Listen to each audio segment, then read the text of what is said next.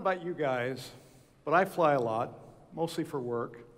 And at the end of many of my flights, I confront this problem. Surely many of you are familiar with this. I know what my bag looks like, at least I think I do, but the airports remind us that many bags look alike. Indeed, they do. Most are black, most are about the same size and shape. Few have any distinguishing characteristics, which is kind of weird. And of course, there are way too many of them on the luggage carousel. And so we make mistakes. I can't tell you how many times I've lifted somebody else's bag off the carousel only to realize that it wasn't mine. Twice I watched in dismay as somebody grabbed my bag and disappeared into the crowd.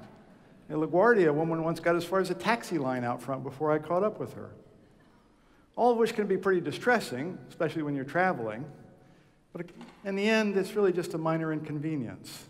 Just a little bit of rushing around or perhaps waiting for somebody to realize they picked up the wrong bag. Trivial in the grand scheme of things. But now I want you to consider a similar type of misidentification problem, but one with severe, tragic consequences. In 2004, a 16-year-old high school student from Lemon Grove, California, known as Erica, was abducted by a man while walking to a friend's house. Erica was tossed into the roadside bushes just the other side of this tunnel formed by the Highway 94 overpass, and she was sexually assaulted. Erica punched her assailant repeatedly in the face, eventually broke free, and was rescued by a passerby. Now, there were two significant witnesses to this crime.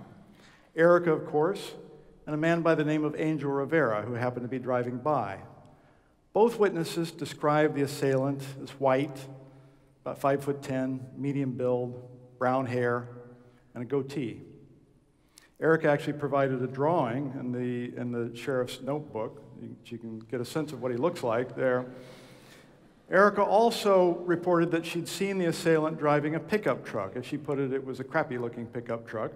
And there's a drawing of the pickup truck, so you know what it looks like.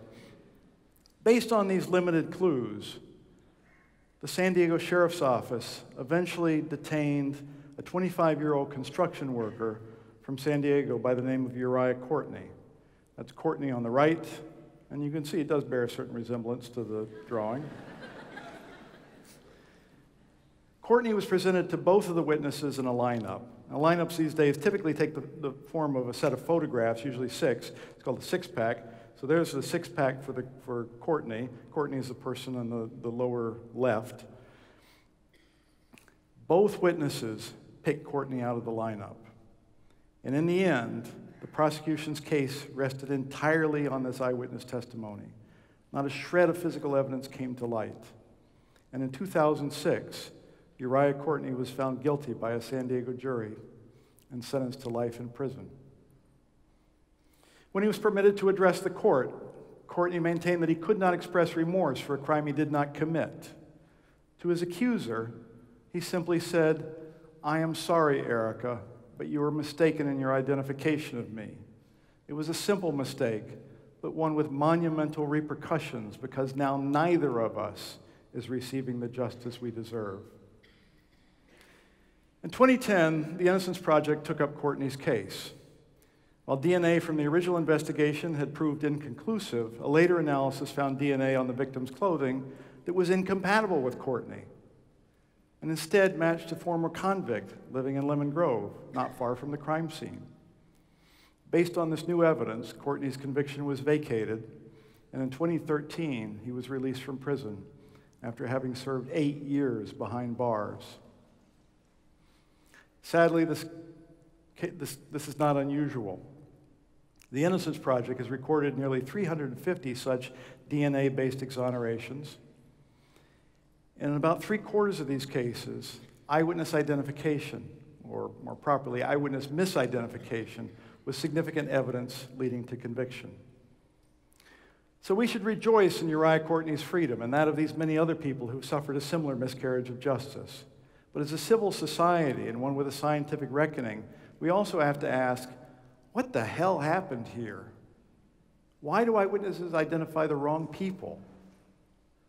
In 2013, the National Academy of Sciences addressed this question by convening a study group to look at the validity of eyewitness testimony. This committee, which I chaired together with Judge Jed Rakoff of the New York Federal District Court, developed a number of recommendations which are already beginning to reform the use of eyewitness evidence. This report is freely available online. Today, I simply want to go to the heart of the matter and tell you why eyewitnesses fail. The ability to recognize objects we've seen before, depends upon accurate vision and memory. It's one of the most fundamental and highly valued of human skills. We take this ability for granted, and we apply it in pretty much every possible context. I can find my car in the parking lot every day. So can you. I can locate the book I was reading on the shelf in the library. And I can identify my dog in the big pack of dogs at Dog Beach. Moreover, because we tend to believe our own version of what we've seen, we naturally grant the same confidence in others. It must be true because she saw it with her own two eyes. But of course, we make mistakes. And I don't mean to sound glib, but I hope that you see that there's a similarity between Uriah Courtney's problem and my misappropriated luggage. The consequences are vastly different. I just chased down a sheepish traveler. Uriah Courtney went to prison. But the root cause is the same. In both of these cases, identifications were made based on the visual experience and memory of human observers, and in both cases, those decisions were wrong. Now, it turns out that the brain systems that underlie visual perception and memory have been the subject of a lot of research over the past few decades, and from this science, we know that there are three factors that affect the usefulness of reported experience: uncertainty, bias, and confidence. Uncertainty refers here to the fact that vision in general is far from perfect. The reason is visual noise. Vision is plagued by noise from many natural sources, including such things as poor optics of the eye, dim illumination, or distracting features in the visual scene.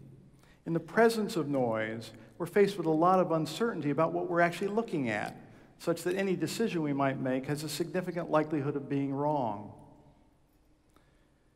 So if uncertainty can be likened to a breakdown of accurate sensory communication, bias is the patch that holds things together.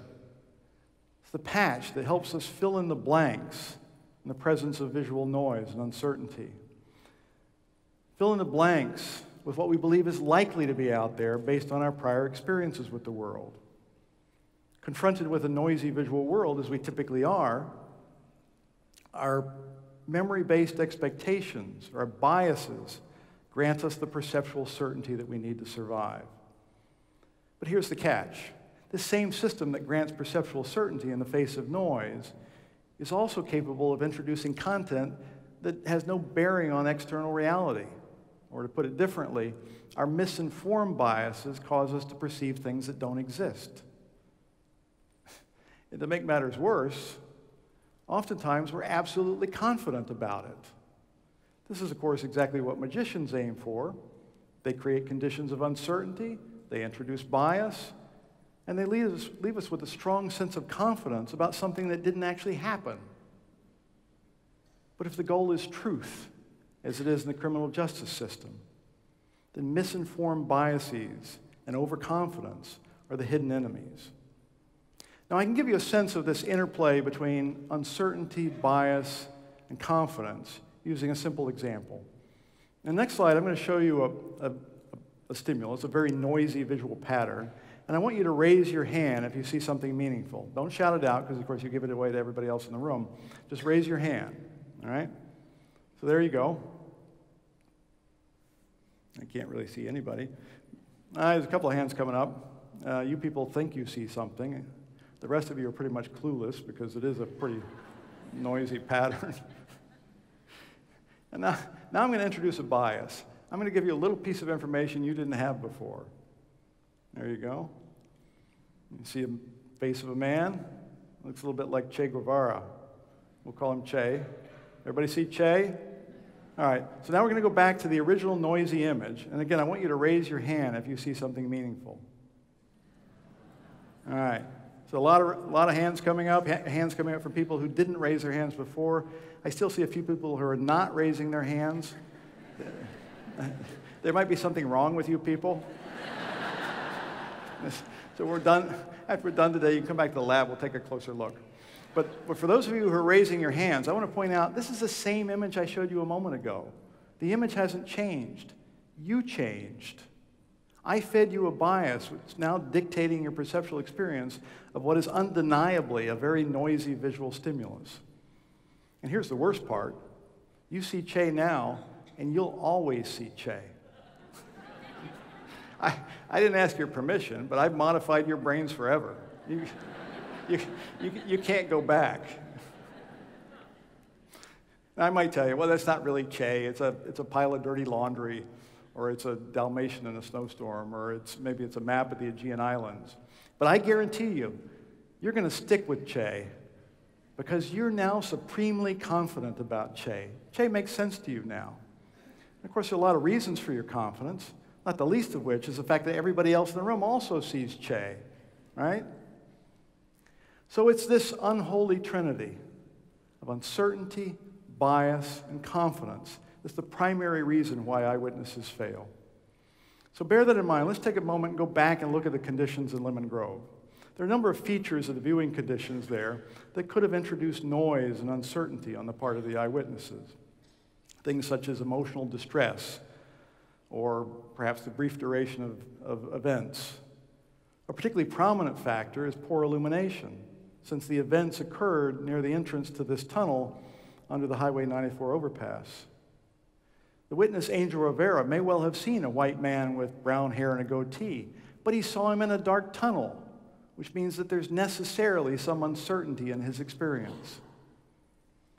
There are also factors in this case that could have introduced bias on the part of the eyewitnesses. It's well known, for example, that the ability of people to discriminate faces of their own race is far better than the ability to discriminate between faces of a race different from their own. It turns out in this case, the witness, Angel Rivera, was Hispanic. The culprit was white, which means the own race bias is very likely to have been in play under those circumstances and could easily have affected the outcome. Another factor in this case that could have introduced bias is the fact that the cop who administered the lineup knew which person in the lineup was the suspect. That is, he wasn't blinded to the status of the suspect, which opens the door for the possibility of unintentional, unconscious, unwitting communication in the form of subtle signals like eye movements or body posture that could have been picked up on by the eyewitnesses and biased the outcome. Finally, we have confidence, or more properly, overconfidence, which is probably the most pernicious reason why eyewitnesses fail.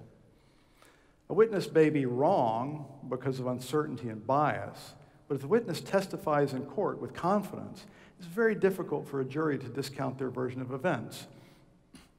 And the big problem here is that witnesses become more confident with the passage of time. They repeatedly tell their stories to others who appear to believe them, which promotes a cycle of confidence inflation, such that by the time the witness gets to court, they're absolutely certain they wouldn't be there if they weren't. When Erica was asked about her confidence in her identification of Uriah Courtney, she replied, "I will never forget what he looks like." When Angel Rivera was asked whether he had any doubts about his identification of Uriah Courtney, he replied, "Not at all." So in the end, Uriah Courtney spent 8 years of his life in prison, not because these witnesses were deceitful or malicious, but because the prosecutors and the deciders of fact, and pretty much everyone else involved in this case, failed to appreciate how a toxic combination of uncertainty, bias, and overconfidence can cause decent, intelligent, well-meaning people to say things that are untrue and identify things they've never seen before. The science of vision and memory is very clear on this point. So what are we to do?